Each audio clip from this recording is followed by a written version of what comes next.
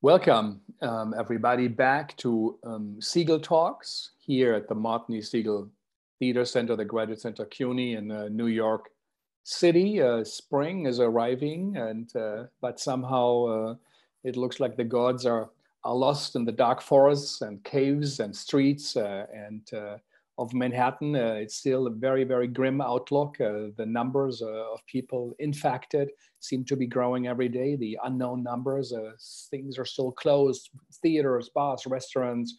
The number of people who we lost, the lives are staggering. It's the epicenter on planet Earth right now in New York City. And other towns have sports as their center. Others also have the car manufacturing or other things. But New York City is a town of theater and culture. And so it has been hit extremely hard. We have 5-6 million people taking the subway every day, 300,000 people coming out of that only one train station, the Penn Station, and going back in the evening. So everything that makes New York great, that we talk and party and care about our communities has turned against us. And we have to see how to deal with it. The world has come to a full stop. The brake has been hit in a car that was in full motion, perhaps overdrive with overheated wheels for a long time.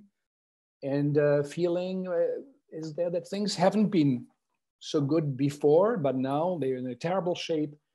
But it's a moment where we should think and reflect and also listen. And listening to artists is a significant thing to do. Over centuries, one wishes people in power would have listened to the voices of artists. They are on the right side of justice, on the right side of social progress, most of the time, almost always, especially if you put all the voices together. And again, we are in a time right now of crisis, that it's a tragedy, it's tragic times, as Mila Rao said here, in the right sense. And Richard Schechnow added, it's also farcical because we have leaders that are, it's a farce, what they put out and suggest. We don't have the good kings or the bad kings. And we have heard voices really, really from around the world, from Tunisia, from Egypt, South Korea, Taiwan, Germany, Italy, so many places, India, Pakistan. And it's going to go on with talks this week from Romania and India again. And today we have two representatives from Hungary. Hungary is a significant and an important country in the center of Europe, in East Europe. It has a great history of artists who have contributed to world art and culture, but also it's a country that has brought out engineers and ideas. It's quite remarkable for a very small place how much influence came out there. But the news, as in Poland, we hear the political news are having people scratching their heads. We are devastated to hear of our colleagues, our artistic colleagues, their situation. The great help Hungary also got after joining the European Union seemed not to have had the effect everybody wishes, that it's an open society, that's a society that embraces change, that is valuing free speech, independent justices, and a system that makes an open society great, which is called democracy, where everybody participates.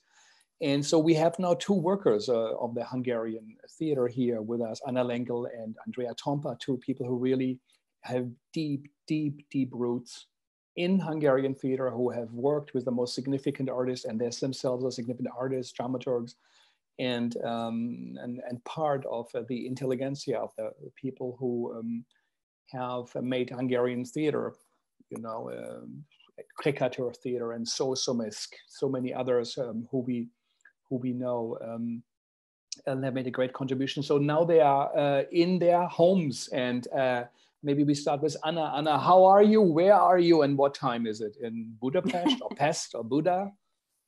Hi there. So I'm fine. I'm doing really well.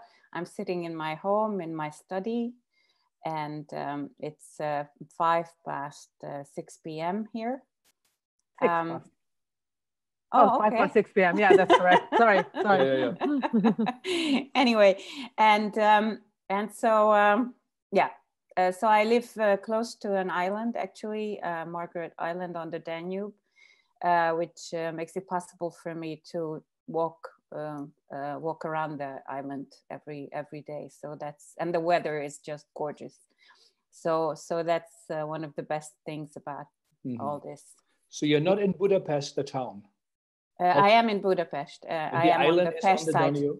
Yeah, the Margaret Island is the biggest island in Budapest. It's in the Danube between Budapest and Pest, and I'm on the Pest side. So so it's one of the most popular green spots anyway of the few in this metropolis. And now they are closing it down on weekends to avoid huge crowds, like on the West Village Pier yesterday, which was really scary. All these photos with people, but packed with people. Anyway, but you can still, but not until 9 a.m. So you can still, walk around or jog around. Yeah, it's such a beautiful town. I've been there many times. Such a significant history also of theater, not only from starting from Ferenc Molnár and everybody, but so what's going on? How is your personal situation? How are you doing as Anna? Well, there are three things maybe that I would like to mention in this conversation today. I'm an independent theater maker, so I lead the only documentary theater in Hungary. I mean, there are several documentary shows, but I believe we're the only ones who devote our whole work to documentary work. We are called PanoDrama. And that's an independent theater. And the independent theater is in a very tight spot to begin with. And now with the coronavirus situation, it's gotten worse. So that's one of the issues I would like to touch upon. Then maybe myself or Andrea we'll talk about this empowerment law, which whereby the state, or rather the government, is allowed to pass laws without parliament, which is now the case in many countries. What's unique about Hungary is that it's that there is no time limit set to this. So in every country, they said, well, for the next 30 days or 60 or whatever. And here there is no time limit on this whole thing, and they are abusing their power as we all suspected they would. So that's another issue I think we should talk about. And my personal situation is such that I have metastatic cancer. I've had cancer for over 3 years now. And therefore, and I'm now at the moment not getting my chemotherapy. By the way, that's my choice. I could get it if I wanted to, but of course you have to somehow consider what's a bigger threat, going to a hospital every 3 weeks, and in this case, actually checking into the hospital for 3 days for a continuous chemo infusion, and exposing yourself to that threat, or maybe saying, okay, let's wait for another 2 or 3 months from the beginning, and risk that the cancer is spreading more aggressively. So, there is no good solution in this, but with regards, I'm doing really well subjectively, no pain or nothing like that.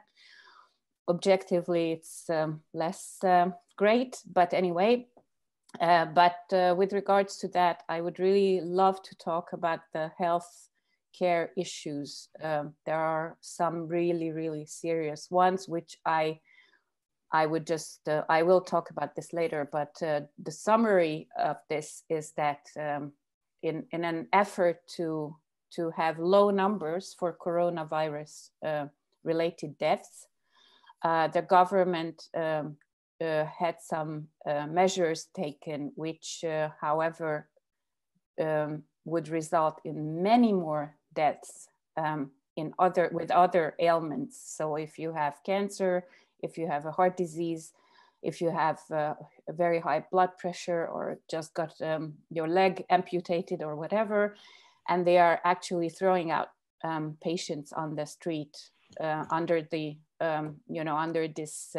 effort to have many free beds in hospitals. So I will talk about this more, because the whole idea of living and dying as in dignity that is something that escapes them entirely and that they truly don't give a damn about. So I would really like to touch upon that.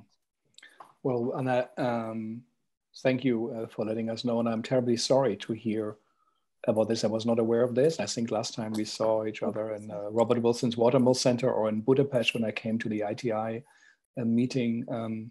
So these are terrible choices you have to make between getting an infection when you are in a risk group because of a low immunity and the chemo.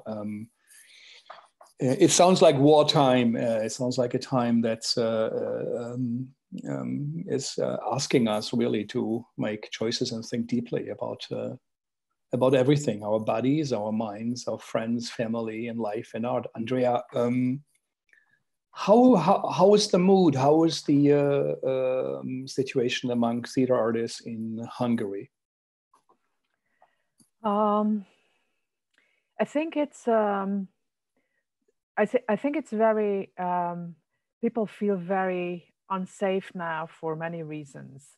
Of course, for personal reasons, but what is going on in Hungary since let's say 2010, since we had the first Orbán government, and it's a continuous threat of the whole theater culture and the whole culture in general, because I am a writer first of all and a theater critic, so I have both perspectives of the artist and of the critic, and I also see how large is this landscape of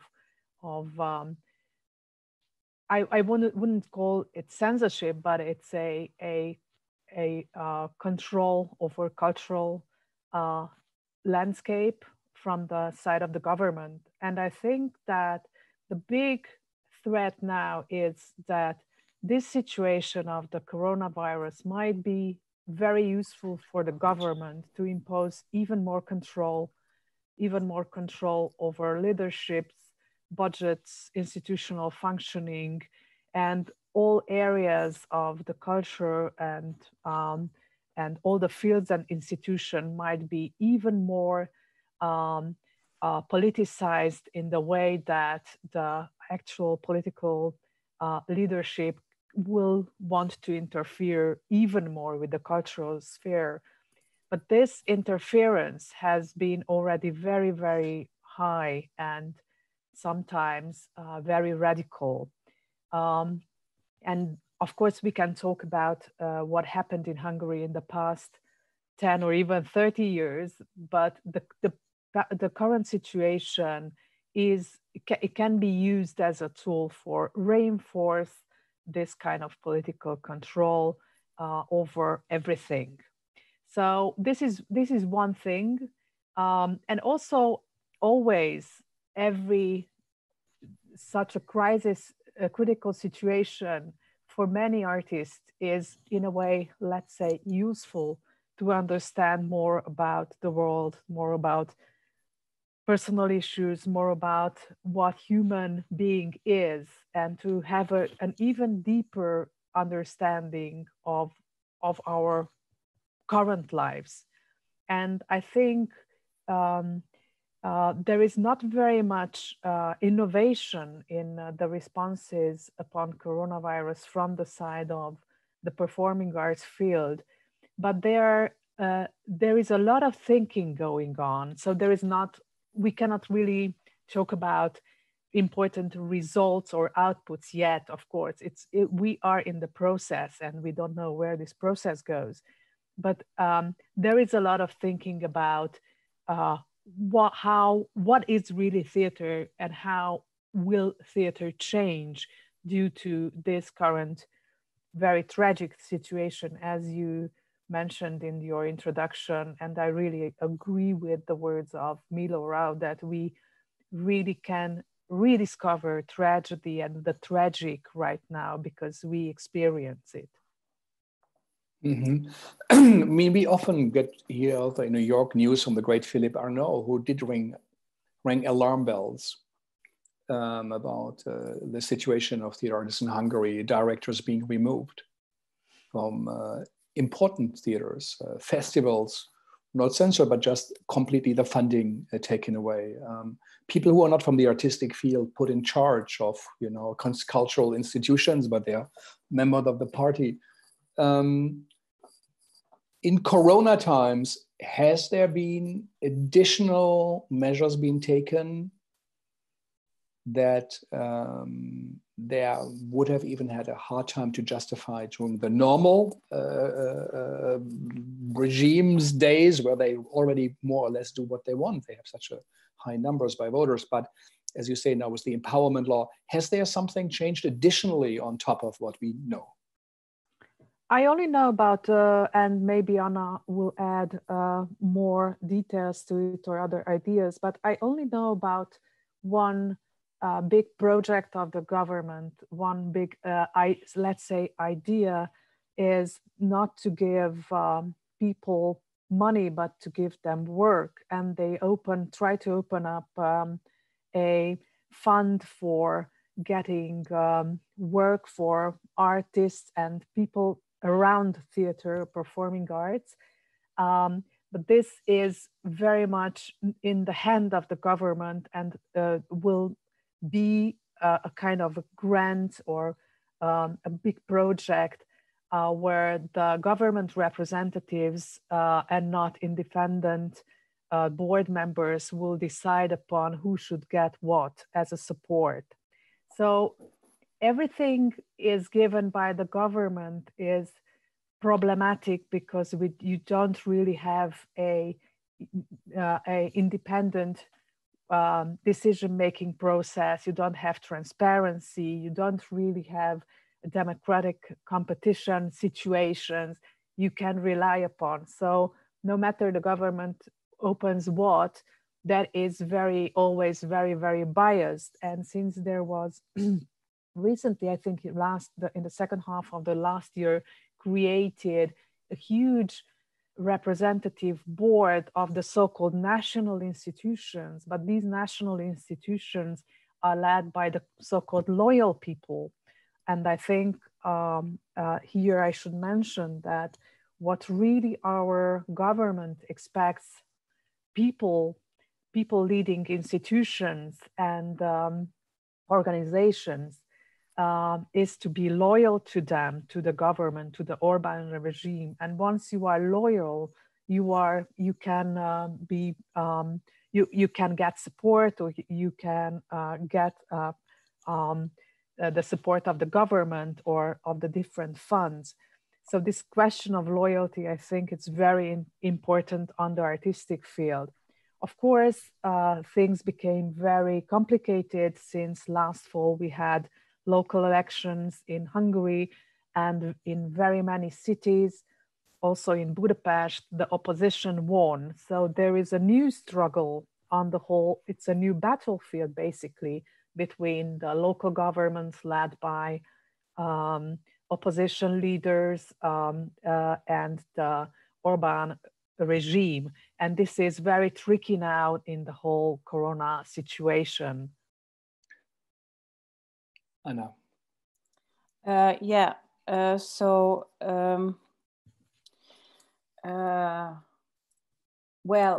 Yes, I mean, it's a complex story. I don't know how much the viewers are aware of this major protest that happened back in December. Well, maybe not. We do not know enough. Yeah, which was unprecedented, which had been unprecedented for many years now. So, in fact, the government tried to sneak in a law, try to really pass a law. What they usually do is they have a bill, and then they appear with the bill like at 8 p.m.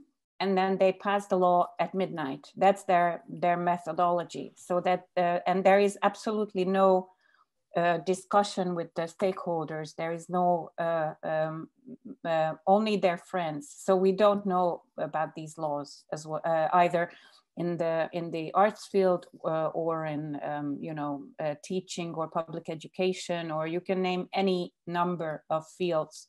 They never discuss it with the stakeholders. But this bill that they were proposing was actually so outrageous that even some of their friends who were aware of it, they leaked it to the press. So very early December, in the first days of December, we became aware of this bill that they wanted to make into law, which what had did the bill? Yeah, what did it say? Exactly, three major points with regards to theaters. First, that the funding, the annual funding of the independent performing arts field would be seized altogether. Now, of course, we must emphasize that we are still in a much better situation than independent performing artists in the US, because we know, of course, that the US budget, there is only 2 cents out of your paycheck which go towards the arts, and it's being attacked by Republicans as a rule. So the NEA is always the first target, among the first targets of Republican talk or Tea Party talk, definitely. But so we are in a much better situation still. But we have this European tradition whereby taxpayers' monies, which by the way are never called that, they are always called the money of the state money, which of course the state doesn't have money. So that's another element which is totally twisted. Anyway, traditionally artists do get funds from the state.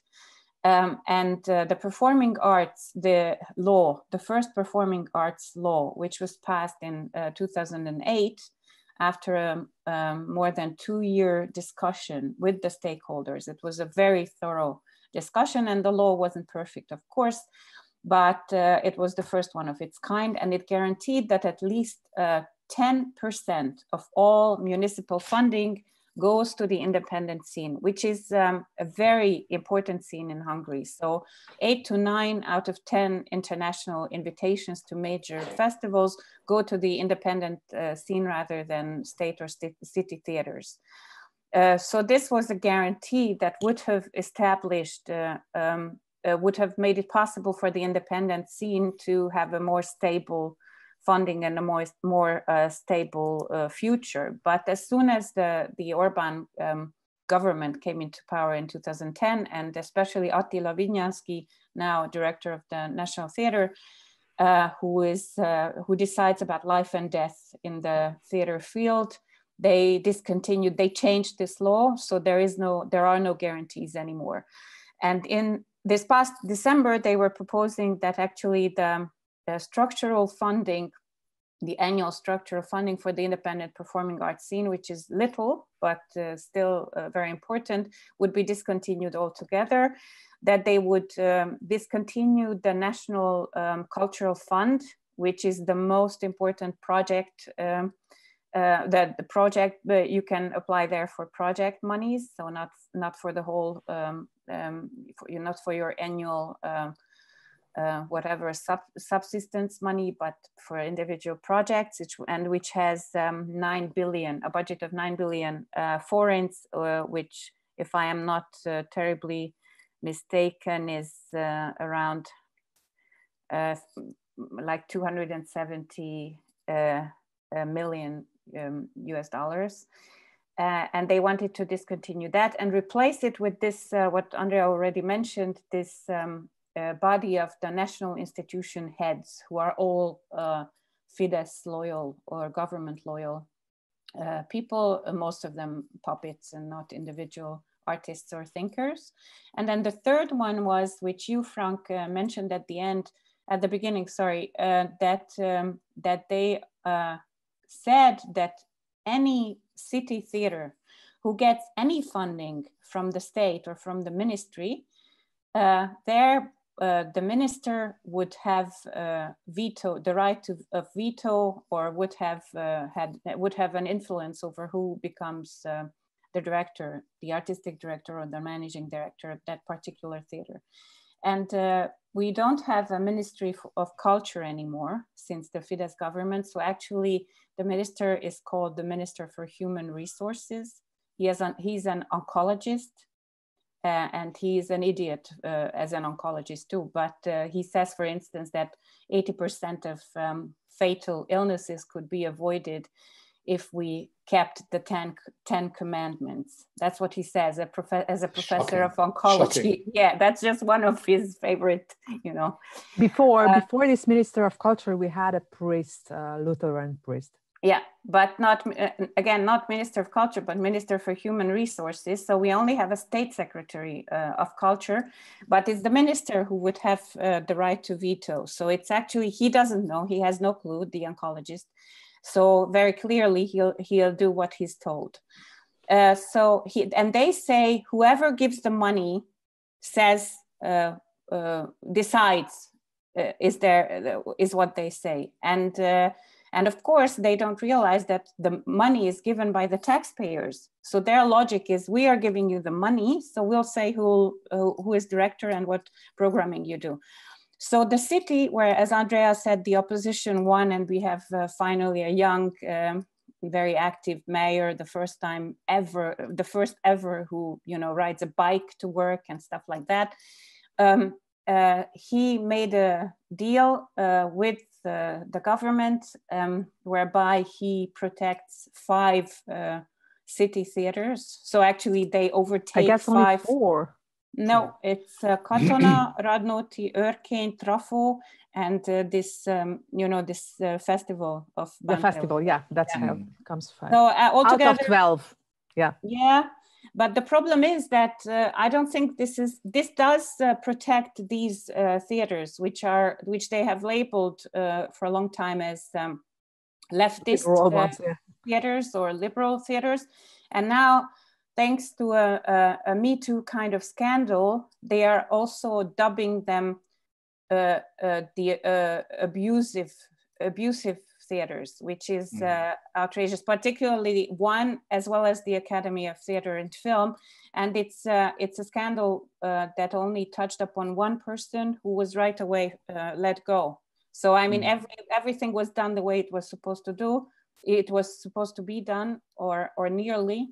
And the director, any mistakes he made, he admitted to, and he said he was sorry about, you know, some delay that happened earlier. But there is absolutely no sign of these houses being abusive on a regular level. And of course, they don't talk about the other scandals in the theaters that they prefer. Anyway, so these are all excuses to interfere with the programming and interfere with the funding. But even though these theaters are now protected in a way, I think it's an incredibly dangerous precedent, because basically now you have, they are trying to, it's very similar in fact to the US society. Hungarian society is very similar in the respect that it's incredibly polarized. It's become so polarized that you know, it splits up families, and it's hugely problematic. So the situation. And then, sorry, just to get back to the, I'm sorry, I'm explaining it in such a complicated way. But what happened was this was leaked. And we managed to whip up an amazing protest. So we had a petition within 3 days signed by 50,000 people. And it was it wasn't even a petition, it was just on a petition site. It was very straightforward and very toughly formulated. And we had a huge demonstration with at least 13,000 people. And all kinds of the most well-known actors all put up videos on Facebook protesting this, and so therefore they got frightened. So this makes me optimistic in the way that there is a way. They are cowards, so there is a way to protest against them, and I always say that we should do that. So they withdrew some of the bill, but they kept this thing about the city theaters, which I just explained with the mayor. But they still, so the annual funding for the independent scene is still there, and the National Cultural Fund funding is still there. But it's important to know that, as opposed to almost all countries, and we heard how Tamás Ostermeyer said that that theater people had to fulfill a form. or fill in a form on a Saturday, and on the Wednesday they had a check for 5,000 euros in their mailboxes.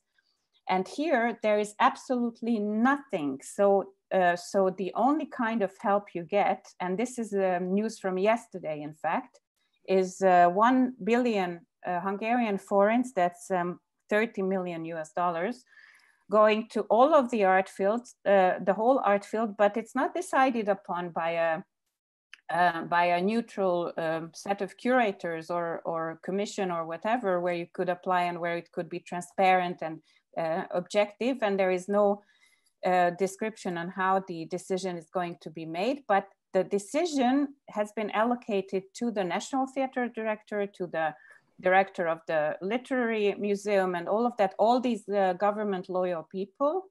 And they also left out many professions. So for instance, no playwrights, no translators, no dramaturgs, none of the technical crew, and almost none of the administrative crew.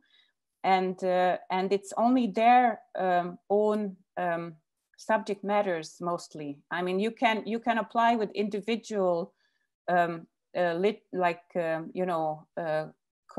poems, poetry, that you will do some poetry lectures or something like this, and it's not it's you have to promise that you will make a show, and the money you get is now for that show. So actually it's not any kind of actual systematic social help, but they always say that you shouldn't be given money if you don't work. So what this boils down to is that they basically don't understand the role of the state.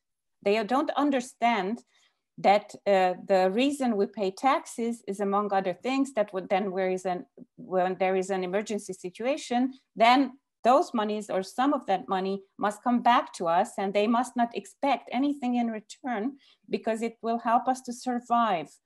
And it's a social kind of benefit, and it's not money for work.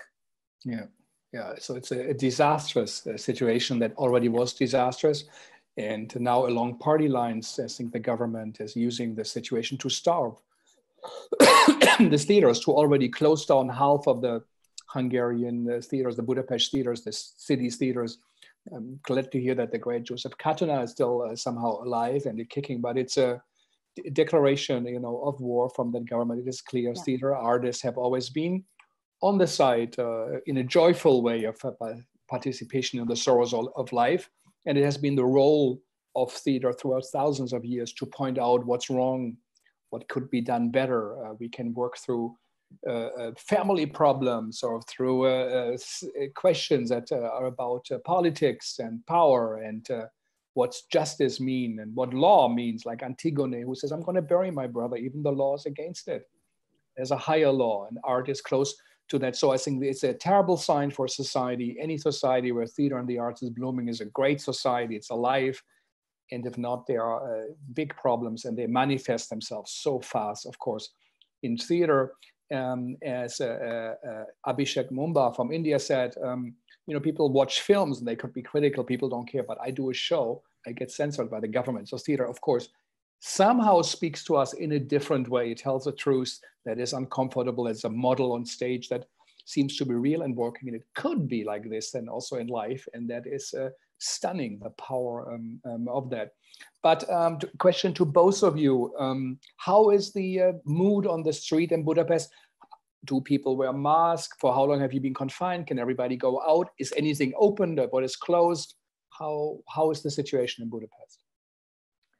Well, I live in a family, so I have a kid, and my kid haven't been to the school in the past 2 months. So schools were closed almost 2 months now.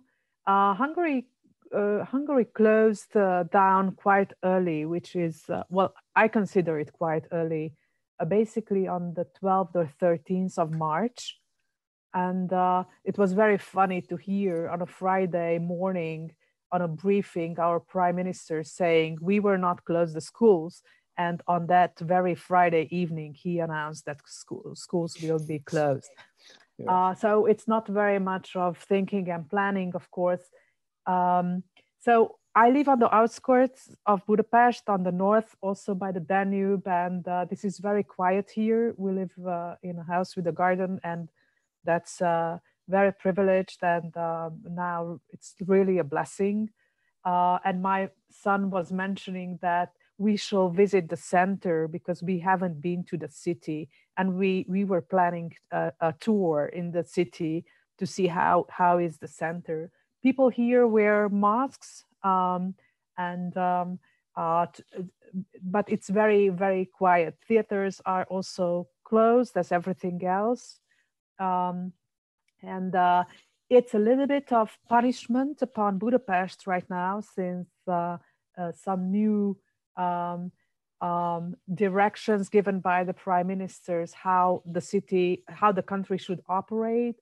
And in the provinces, the laws, the regulations are lighter, and in Budapest they are kept tougher. And you can interpret also that is a punishment upon Budapest, the liberal bad Budapest.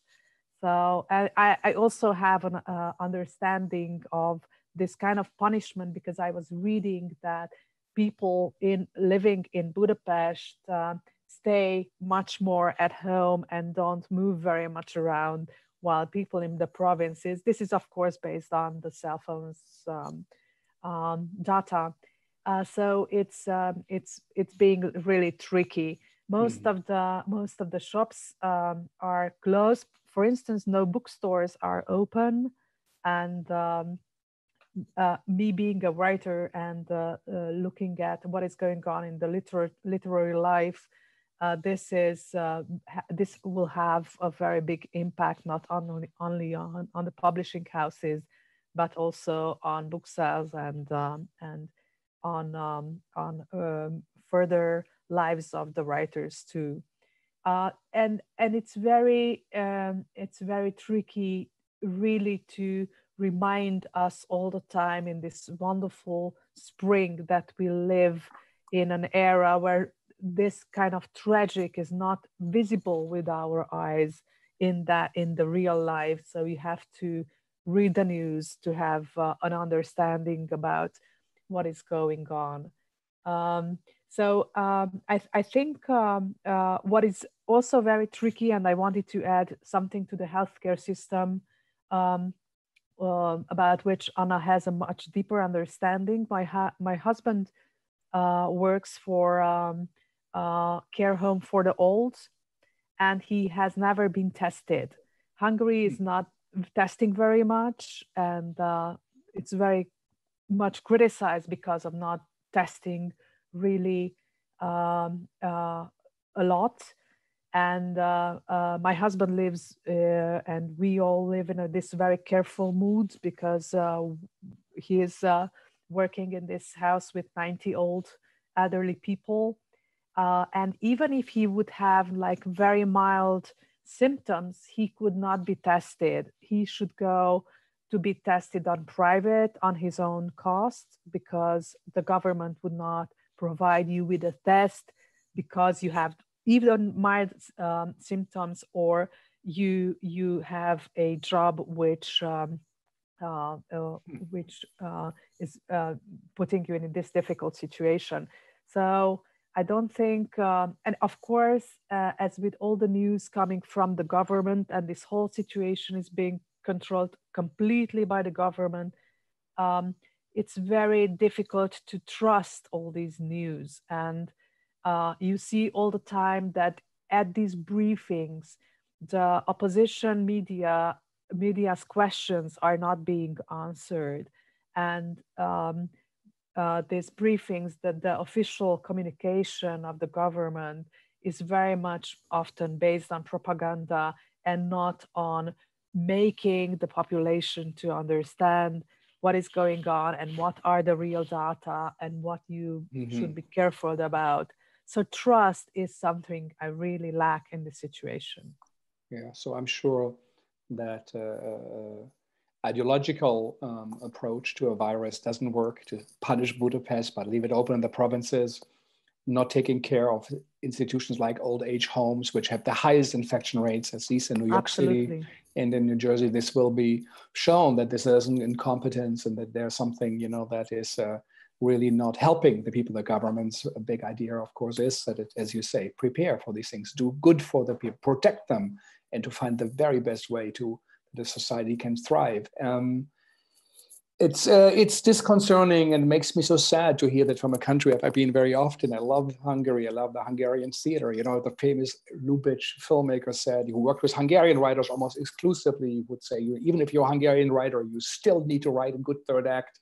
And you have done such a contribution also to Kertész, the photography, painting, and the writing, Peter Nadas, and so much. So to hear that a country that was under Nazi and Stalinistic oppression that finally got out after the Berlin Wall opened, you know, is now experiencing such a dark moment, and where the arts especially are, which is so important in society, are hit.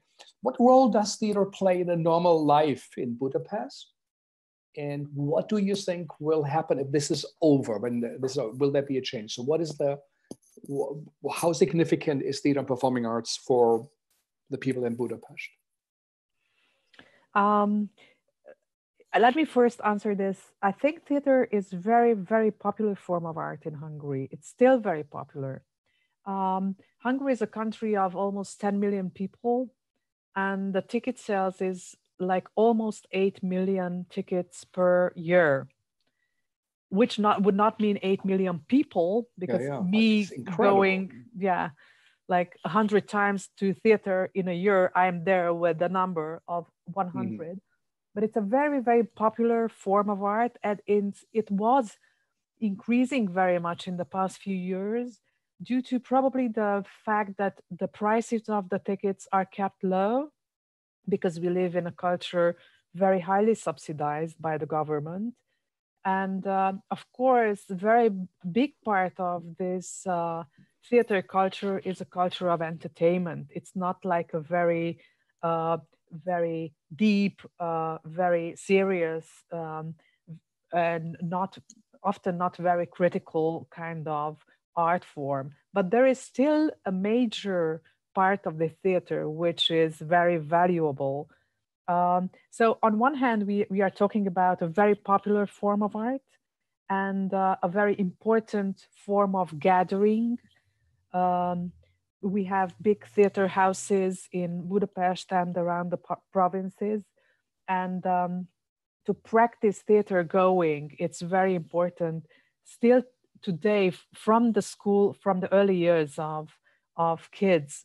So we have this rich culture on one hand, and on the other hand, this kind of political culture which would want to influence this theater scene politically very much and to put it under control. Maybe Anna should add something, and then we go back to the question about the future. Yeah, well, I wanted to maybe add to the previous question about the healthcare system a little bit. It's Orban, the Orban government is very similar to the US administration in as much as it's not experts who announce the findings or the new laws or whatever, whereas Trump does it on his Twitter feed, Orban does it on his personal Facebook page. Well, he won't say we should drink Clorox. I think that's, you know, that's even Orban wouldn't say that. Even yes. Orban wouldn't say that. So that's a keeper. Yeah. But it's not experts who are offering their views. And in fact, hospitals are banned from answering questions of journalists. So if a journalist goes to, incredible. So you can't really have, as Andrea said, we don't have the facts. They are bragging every day that they have now, I think, I forget the number, but maybe 1 million or 2 million tests, but they have only done like 80,000 or something like this. So we don't know, we can follow that a lot of the protective gear and masks and tests and all of that, all of which in the beginning there were very few of, and even now there are not nearly enough. They send a lot of that to Hungarian minorities around Hungary, so in Transylvania and Romania, for instance, but also to Moldova, and I don't even understand. So they are trying to buy votes with that clearly, because there is a very high sentimental value of helping minority Hungarians. That's a key element in their rhetoric, which would be fine, of course, but or is fine. But I mean, as long as we don't have nearly enough tests and protective gear, that's a problem. But anyway, the numbers in Hungary, maybe your viewers don't know that either, are pretty good as far as deaths and go. And I don't remember, but I think we are between 2,000 and 3,000 now for 10 million. That's not so bad at all. And I agree with Andrea that the schools and the theaters were closed down on time. I agree that was a good decision. But we don't know how many sick people there are because there are hardly any tests. And over Easter, this is what happened. What I said I would mention over the Easter long weekend, hospitals were ordered to free up 60% of all hospital beds, 36,000 hospital beds for potential coronavirus patients, and anyone with the facts, any hospital management and other experts, they said there is no scenario according to which this high number of beds would ever be needed for corona patients. So this is probably something that they wanted to do anyway, and now with their full power, with no control from Parliament, and under this excuse of coronavirus, they did something that they wanted to do anyway. So they sent a lot of patients home. And there is this, for instance, a private nurse who offered her services pro bono. And she reported about the 10 patients that she was taking care of. For sure, they were terminal patients, or in patients not only, but patients in a very bad shape. But within a week, 9 of the 10 were dead. So we're talking about freshly amputated legs. We're talking about terminally ill cancer patients. We're talking about people with who sat in a psychiatry bed for 20 years, and their families can't do anything about them. Or people being sent home to partners who are 80 years old like themselves and can clearly not feed them and not give them infusions and all of that. So, and none of these deaths will figure in any of the statistics, of course. So the rhetoric will be that we managed to get out of coronavirus, at least the first wave, with only so many deaths. And no one will be able to report on the deaths that these completely haphazard and completely unprofessionally organized, very sudden emptying of these hospital beds led to. So that's really important to know. As far as the street, I mean, there is a huge debate about everything almost, but masks, going out on the street. From day one, I spoke out pretty loudly, mostly on Facebook, but still for going out, because I think both for your physiological and your psychological health, I think it's key that you go out into the sunshine, that you move, that you walk around. And the rules, thankfully, allowed for that, unlike in Spain or Italy. So at least they followed Germany in that respect, that there was a separate line which said it's okay to go out to do sports and to walk around, as long as you only walk with the people who are living in the same household.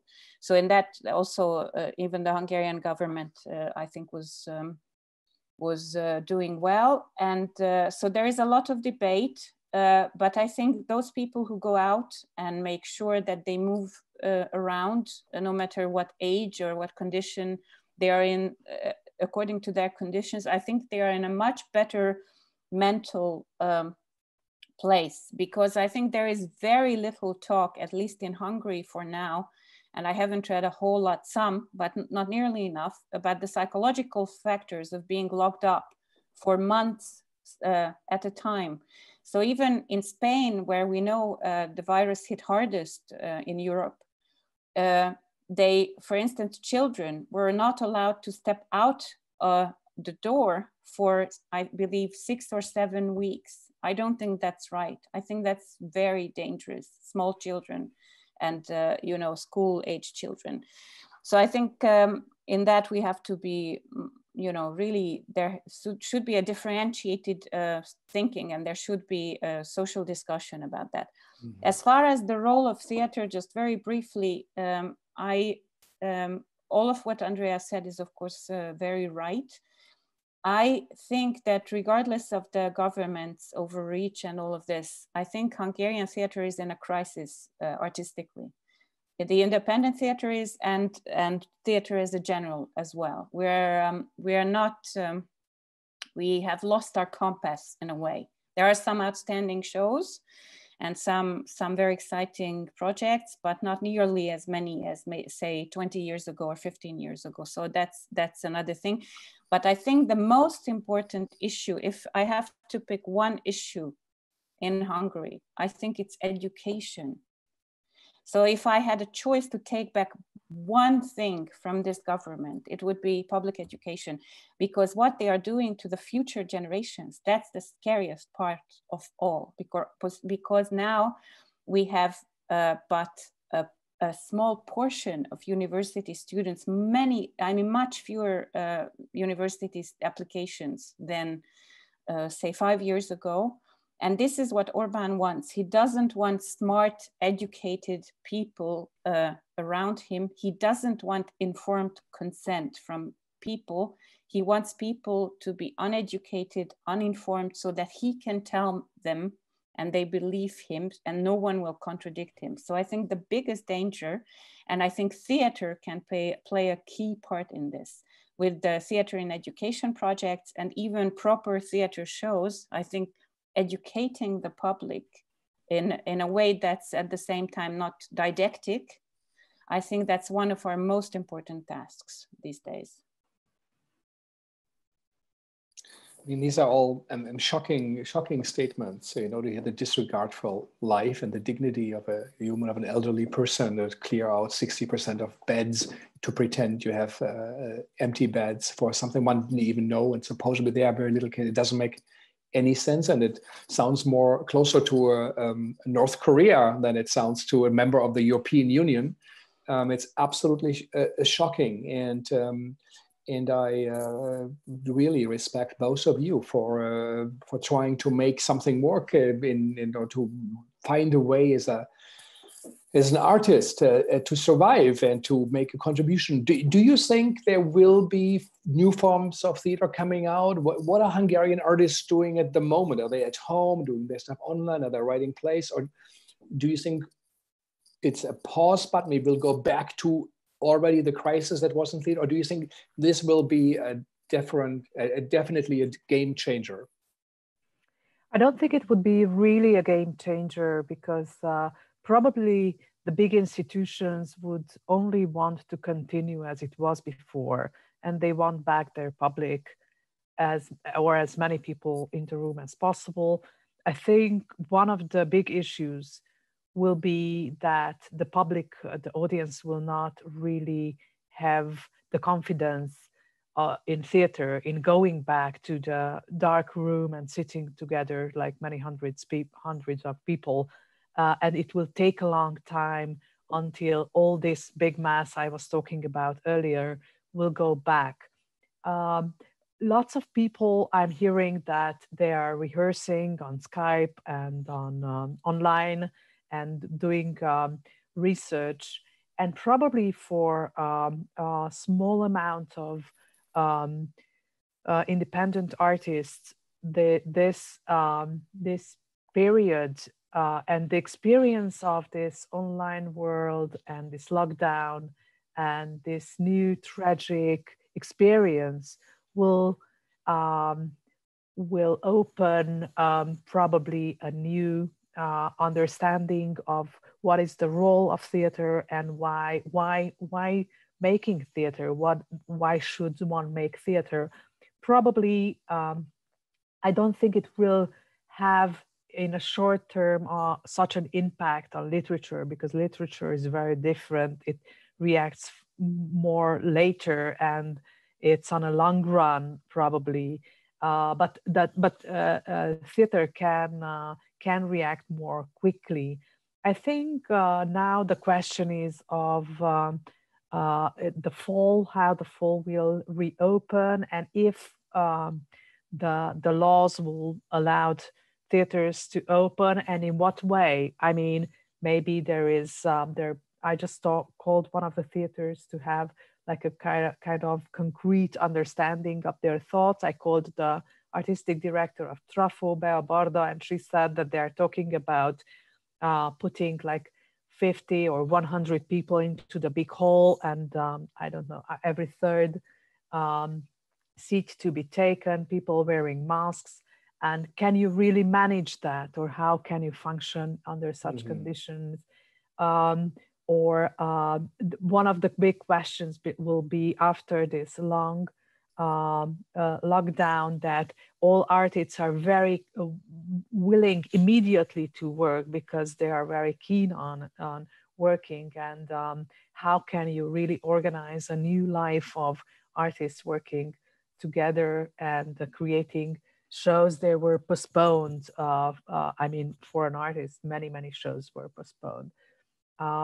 So I don't think we don't live. I agree with Anna that we live in a period of crisis. Hungarian theater is clearly in crisis everywhere on all levels. So in this situation will not be a really changer of the understanding of the role of theater. So as she said, we lost the compass. The role of the theater is not very clear, except for the role of entertaining, and that's not what we or me would like to see. Yeah, this is stunning. You know, you barely can even talk about the overwhelming problems you are having here, and you communicated to us in that short time already took over. So how does one even think about making art? I guess also for you guys, it's a time of rethinking, of kind of an inner immigration and a protest. Are your European theater colleagues, are they helping you? Are they supporting Hungarian theater? Are they writing letters? Are they writing? How is the situation? Well, one of the problems that many have addressed before is that the European Union has failed in the face of the coronavirus, in the sense that everyone is thinking of saving their, closing down borders between countries, saving their own country, and there is very little effort compared to all those individual national efforts to changing or helping the EU as such. So the European Union failed this test in a big way. At the same time, there will be a charity event in a few days, maybe on the 7th, I'm not entirely sure. And they are trying to raise 7 billion euros. It will be an online auction event, or not auction, but charity kind of event. Your viewers must understand that individual charity and all kinds of that kind of, the thought of if I'm doing well, if I'm making a lot of money, if I'm lucky and I'm making a lot of money also because I'm good, then I need to give back. This thought is not nearly as rooted in Europe as in the US. So philanthropy in the size of George Soros and and of course many others, is not as well known in Europe, as not nearly as well known. Yeah. So I think we need to, I'm afraid Andrea might be right, but I really applaud anyone, for instance, the director of Örkény Theatre, Tamás, who gave an interview, and he said he must rethink the whole coming season, the whole programming, because what he was programming before isn't valid anymore, because now he needs to have shows, each and every show, with as many of the actors from the permanent company. We have a repertory system with permanent companies, obviously, and not an ensuite system like the US or most English-speaking countries. So that it's key that he gives all of them work in almost all of the productions. And this is not only so that they can make money, but also so that they can that feel valuable again, so that they can have the feeling that they are doing their job, and what's in most cases more than a job, a true calling of sorts. What is needed now? What would you both say this would help Hungarian in theater? I mean, the Segal Center once tried to make a little contribution when the new theater, the new Skin House, I think leadership was forced to exchange. We did a book, and they talked about they didn't want to have riffraff plays from New York anymore. So we published a book of New York plays in Hungarian translation. We called them riffraff plays from New York, but obviously it didn't help to have an impact. What needs to be done? What do you feel it would revive the scene from with Orbán, without, or with the new mayor you have? What would be needed to think this would be a new start, this could be something? It's very difficult to say. There was a few weeks ago, there was a fundraising situation of the Independent Performing Arts Organization trying to help the independent artists. Of course, like funding is always very important, and independent grants are very important. Probably also international cooperations, but all these international cooperations will have a very different future from now on, with much less exchange, physical exchange probably. I think visibility is very helpful for all those artists who feel somehow not only locked down, but also they don't, their voices cannot be heard. And I think they're like very important artists and artistic directors from Hungary who could be introduced to the kind of international scene. So these are my thoughts for your questions. Actually, that kind of funding, we are still trying to raise money. The Independent Performing Arts Association is still trying to raise funding for the independent artists who are almost, or rather, I'm sorry to be exact, not the artists, because most of the other funding only thinks of the actors, and none of the other participants of the theater work, like creative people or technical or administrative people. So I can send you the link where we're trying to raise more money, and if you can put it on your website, that'd be great, obviously. Sure. Other than that, institutional funding, there is no institutional funding. So that means that any kind of the very, very limited sources are only available to individuals. So as an independent performing, as an independent theater, sorry, that was me, turned off. As an independent theater, I cannot apply for extra funding. So if, you know, if you think you can hook me up with someone who would help with that, and possibly there would be Americans who would like to help us with that, that'd be also great. But since you mentioned the publication, I think a similar effort might be helpful, maybe not necessarily plays, that too, but perhaps this time around it could be, you know, writings about theater, Hungarian theater, but not only, because for some reason, which I fail to understand, there is very little theater publication on theater or plays or whatever in Hungary. So we are one of the very few countries in Europe, for sure, where not a single book on Robert Wilson has been published ever. Or our same, like our own great theater makers, Tamás, Ascher, or Gábor Zsámbéki, and I could go on and on, most of them, no one has ever written a book about. So if you think that the Segal Center might be interested in putting together a book about Hungarian theater, or maybe independent theater, but maybe not only, whatever, we can talk about this. And if you had the funding for that, there would be a lot of people who could write really good, thorough articles and essays for that. There are a lot of people who can do that in English, in fact. Yeah, so let's talk about this. If you think this is helpful, this is a way to do. We had your colleagues from Taiwan, which is an exceptional, successful, like South Korea, in fighting the crisis. Next to additional funding, they gave 140 or 160 million US dollars right away in the first weeks for artists, and they are collaborating. Is perhaps also looking for more models of collaboration, and their mission also is to find new ways of theater. So maybe there's a way, to connect with them and combine Hungarian artists with them. But I think also Europe has to step up. European idea, which is founded on the idea of enlightenment, which is founded, the great story of Troy, which we all share, and our gods of theater and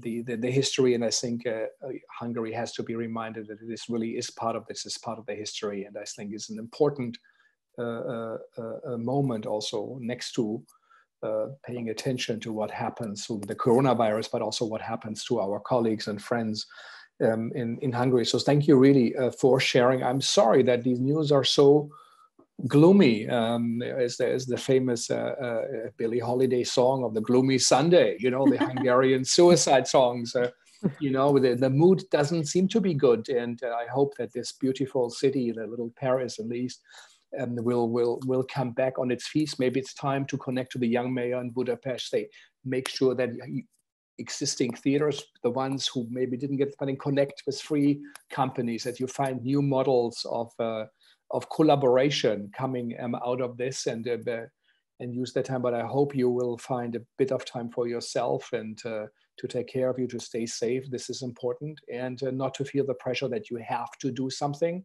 That's what all our artists say. It's okay not to be productive. It's okay to be overwhelmed. It's okay not to have the answers, but to think and to prepare for when this is over. As for many artists who said the real fight will start, whether it's Hong Kong or Egypt, whether it's Tunisia, or other countries. In Chile, we had Guillermo Calderón, who wrote about the devastating situation also after the December uprising. So it's something that unites us. This virus is perhaps the first thing that really, really makes everybody so close, yet we are so far away. And our world has become so small, our apartments, but the global world also is so close to us now. And we keep on doing our talks here, and Lola Arias will be with us from Argentina. We will have theater makers from India. We will have Stacy Klein from the Double-Edged Theater. We will have reports, from a circus theater in New York City, and family circus. So how is that working out for them? We're going to have Michaela Tragan and her friend, she's a Roma actress in Romania. How does that all work out? Everybody experiences this lockdown in a different way, and we need to hear that. And a little bit over time, but very fast. Is there anything what you would say to young Hungarian or Eastern European, the artists, students, like what do you feel, what is of significance? What's important to keep in mind?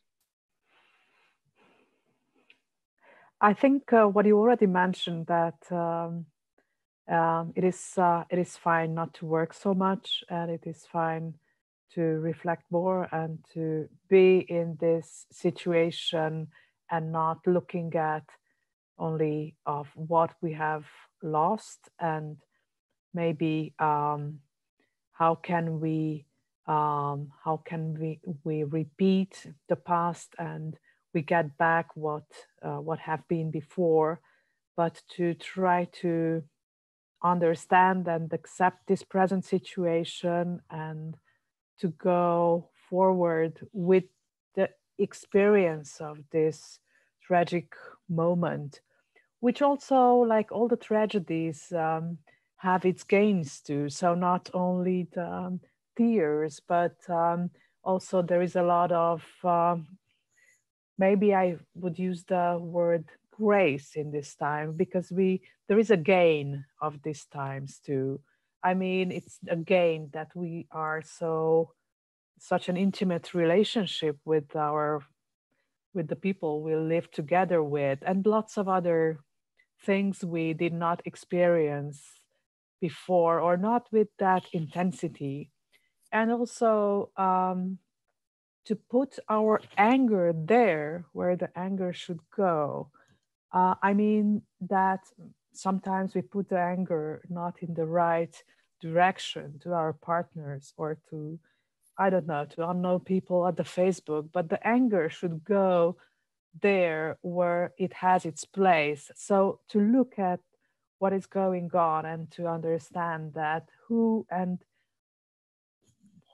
is responsible for lots of bad decisions and lots of bad situations created, and the anger should go there. So I think that tears are okay, and I accept tears, and all tragedies will have tears to share, to be grateful for some things, and to be angry, it's fine, but to put this anger there where the source is coming from.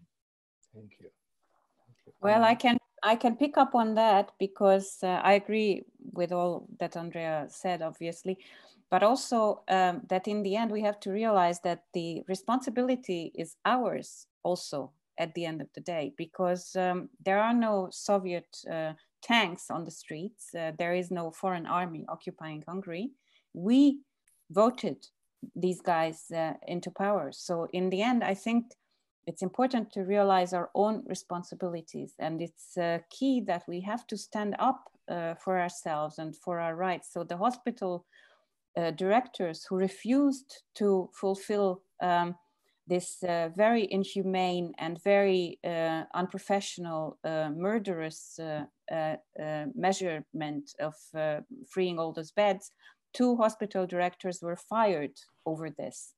But if all hospital directors had refused to do it, then obviously all of them could not have been fired. So this is a similar situations as with teachers before, or theater directors. So we need to, for young people, my most important message would be that in these times, I think it's a perfect occasion to realize your own responsibility as well as your own rights, to become very much more aware of these, and also to build a community. And we've been complaining a lot this afternoon, but there have been wonderful community efforts that we have seen.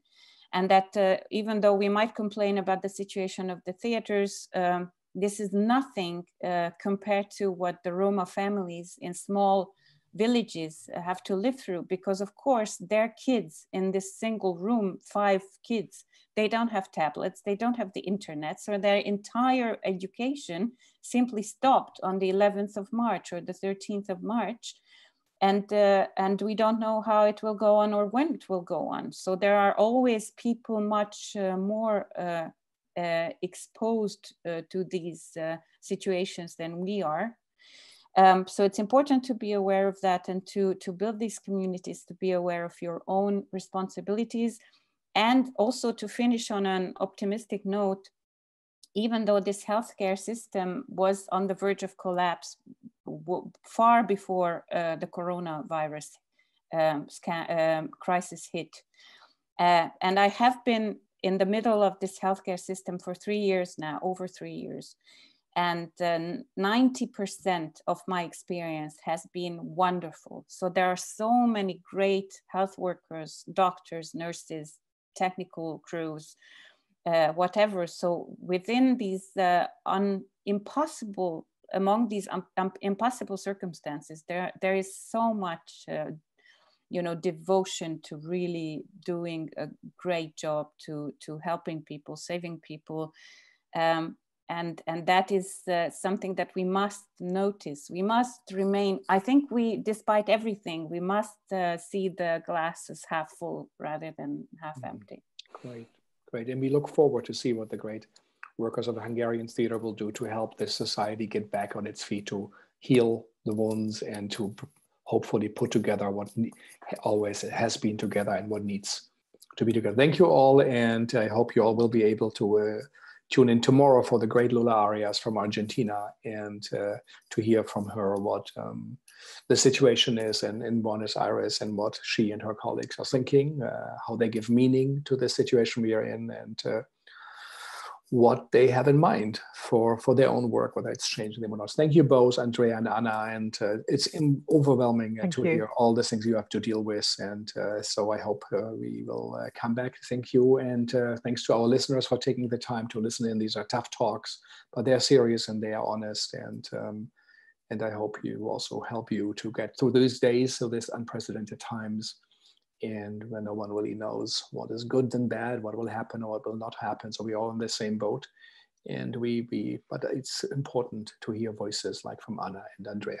Thank you so much, and have a great evening. Bye-bye. Bye-bye. Bye-bye. Bye-bye. Bye-bye. Thanks to HowlRound for hosting us again from Emerson College, and to the Segal team, and all my best.